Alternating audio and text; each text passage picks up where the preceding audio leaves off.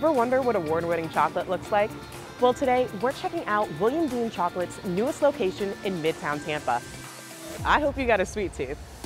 Historically, William Dean Chocolates has been a chocolate company, and that's still our bread and butter, but we've added gelato, pastries, and we're really excited. In the next few months, we're going to add a full bakery. The irony is we were looking in St. Pete and we got a call. The owners of Midtown were interested in us, so we came over, fell in love with the place. We're excited to sign on and come here and be part of the growth of this really cool development.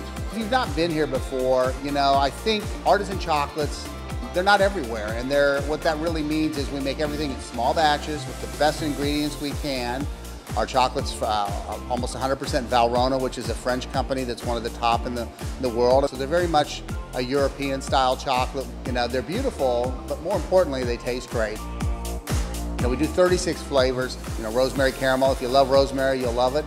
I think our port with fig is one of my favorites. I love Thai food, so one of my favorite foods is tom kha ka soup. It's a coconut lemongrass soup. I liked it so much I took it and converted it to a lemongrass and coconut chocolate. For me to eat after all these years, it's usually the peanut butter and jelly, and it just goes back to the comfort food that it is.